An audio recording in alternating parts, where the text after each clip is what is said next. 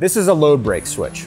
It looks complicated, but it's really not. Really, it's like a big light switch you can use to turn the transformer on and off.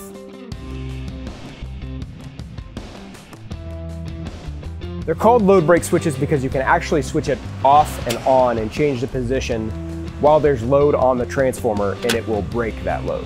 Now, there's two main kind of switches, 2-position switches and 4-position switches. Let's look at the difference between those two switches and how to operate them. 2-position switches are simple. You've got 2 positions, on and off.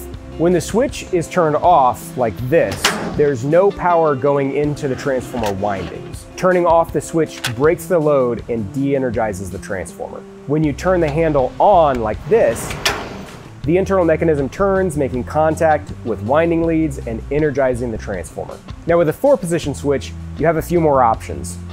These are used in loop feed transformers and allow for 4 different switch settings. Position 1, A side on and the transformer on or energized.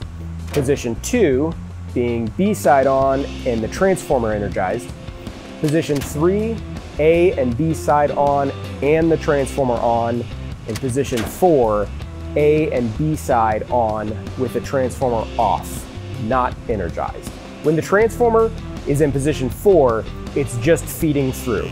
The bushings are energized, but the transformer is not. Operating the switch on the transformer is straightforward and is usually done by the utility or an electrical contractor. They use a hot stick like this one to change the switch position safely. First thing to do is to remove the limit plate.